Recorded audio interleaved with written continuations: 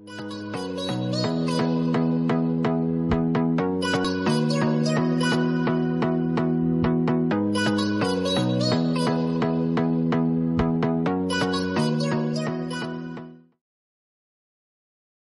out with or date a married man for one reason.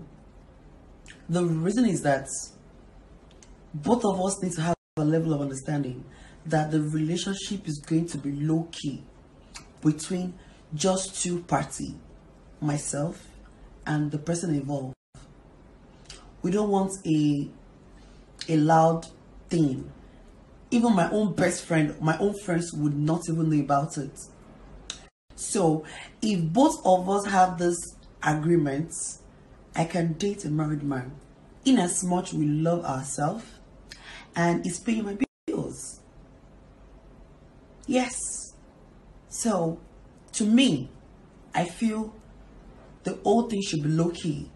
The age of being with a married man is superb, guys. Like, it's wholesome. You guys don't get to see on a daily.